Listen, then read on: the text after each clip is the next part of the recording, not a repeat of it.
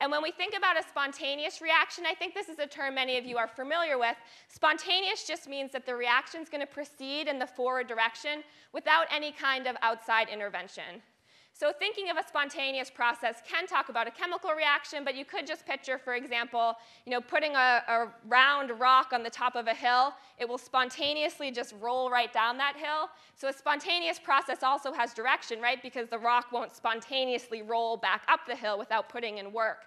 So essentially, we're talking about a spontaneous process when something's going to happen without actually having to do anything else to force it to happen.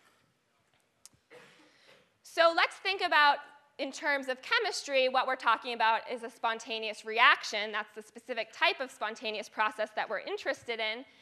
So let's think about a few different types of spontaneous reactions and see if we can come up with some idea of what's going to cause them to be spontaneous.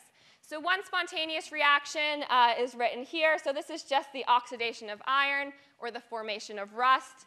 This turns out to also be an exothermic reaction. It has a negative delta H of 824 kilojoules per mole.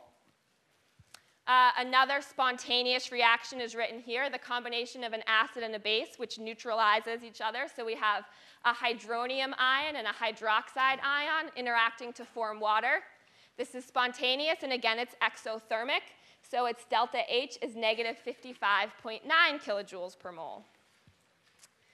Let's think about some really relevant reactions in our body. So one incredibly important reaction, of course, is ATP hydrolysis, where we have adenosine here, triphosphate. So we have 3 phosphate groups here. That's called ATP. It has a total charge of -4.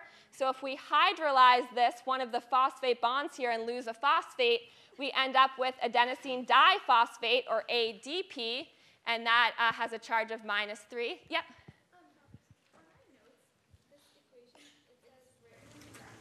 Oh, no. OK, thank you. Which equation are we talking about?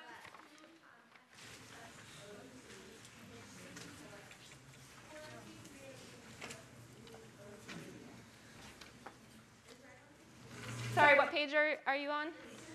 Page 2. So the one with H3. Oh, no. OK. All right, let's go back to that. Sorry, everyone. OK, so if you can fix this reaction in your notes here, I'll also fix it on the website. So if you don't want to fix it now, I'll just repost the notes.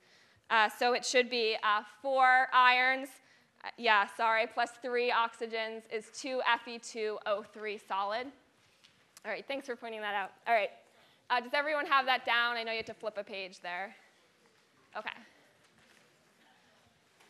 All right, so I'll post it in the notes if you didn't get it there. So let's go back to ATP hydrolysis here.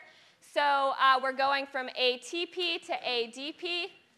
And that is a spontaneous process, and it's an exothermic reaction as well. So we find that it's negative 24 kilojoules per mole in terms of the change in enthalpy there.